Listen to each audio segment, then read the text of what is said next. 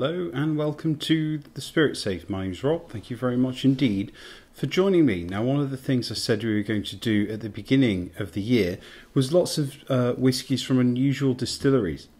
And I might not sound like it, but I am Canadian, living in BC, one of the more restrictive provinces for alcohol sales, so I don't really have access to lots of different distilleries. Fortunately, when people come to visit me, I ask them to bring a bottle. When I visit other places, I bring bottles with me.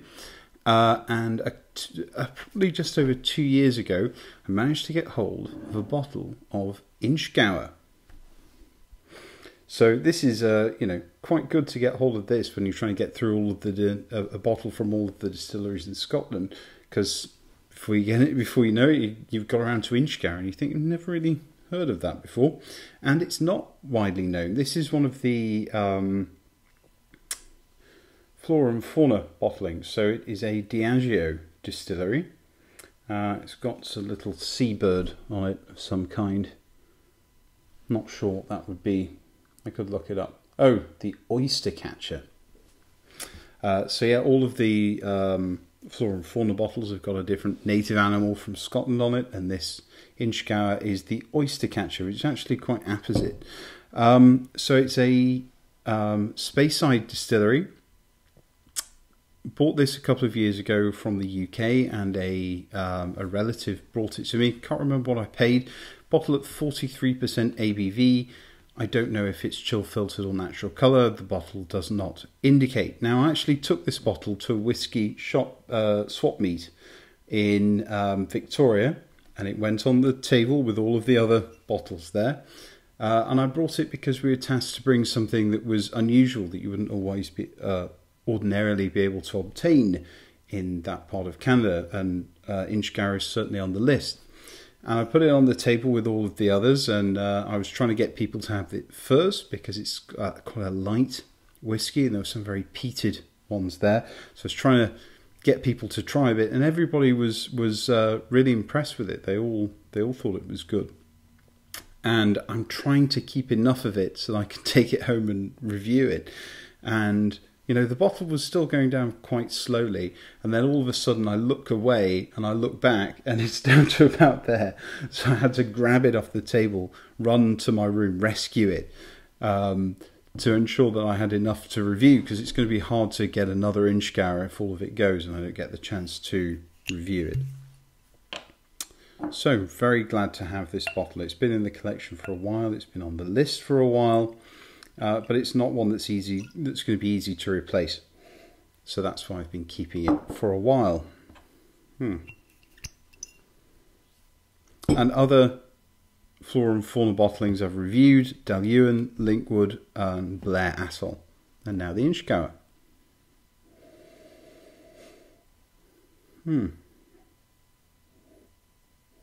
Very, very lovely coastal Speyside notes going on in the nose.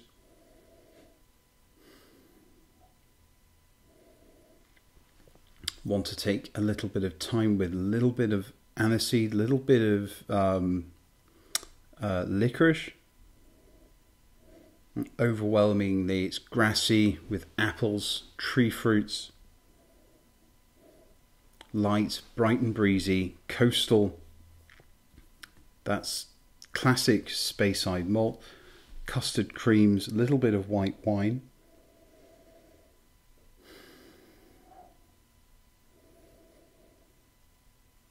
A great Speyside malty cereal nose. A little bit of citrus, lemon zest, quite a bit of citrus actually, fresh, bright and breezy, salty, coastal, honey, melon, fruit salad with apples, grapes, pears. Nothing exotic in it, but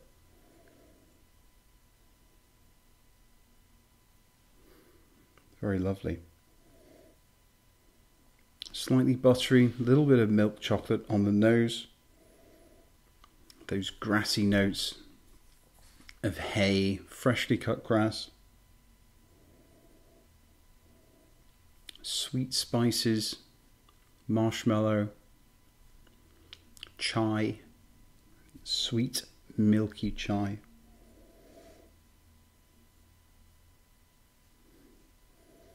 All of it cut with a little citrus. Really enjoyable, engaging nose for people who like the Speyside whiskies, which is a style that I've begun to really enjoy.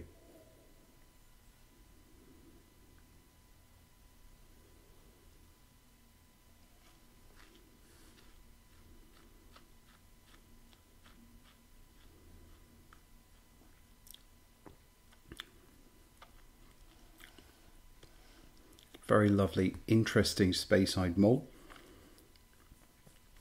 that's gristy and caramelly. There's grass, tobacco, creamy notes in there, butter fudge, caramel, butter fudge, vanilla, butterscotch, cut with a little of an alcohol note, a little bit of spice in there as well, cinnamon, and a pleasant oak spice, which is lip smacking.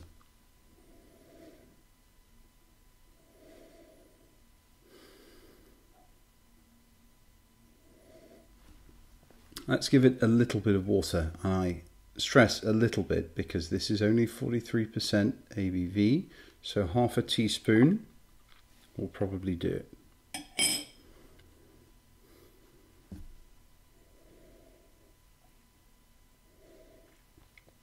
Sweeter citrus coming through.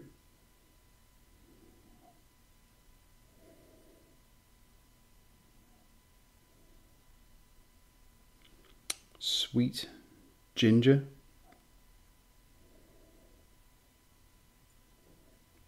Those cereal notes, blood orange.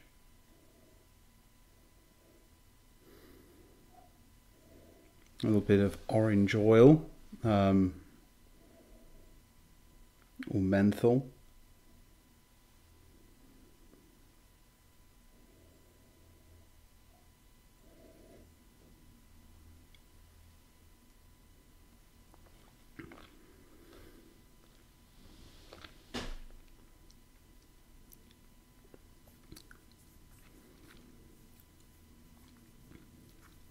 With a bit of water, the palate just bursts with barley sugar and then moves on to an oaky dryness.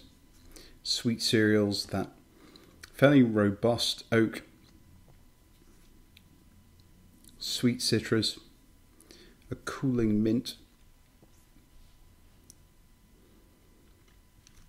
and the finish is of salt, licorice root, aniseed, poppy seed, pear drops, something slightly aromatic that I can't quite put my finger on, a little bit of green chili, menthol, and spices. Oh, really excited to have this. Really enjoyed it, and I was glad to share it with others in Victoria. It's probably one for the Speyside enthusiast, this one. People who are interested in try unusual Speysides, try this or a Linkwood. I don't know whether I would smuggle another bottle into Canada, but if you're able to get hold of an Inchgower where you live, particularly this 14-year-old, I would not hesitate to buy it. I think it's well worth the money. So, hope you enjoyed the review. Like, comment and subscribe, and see you again soon. Cheers. Bye-bye.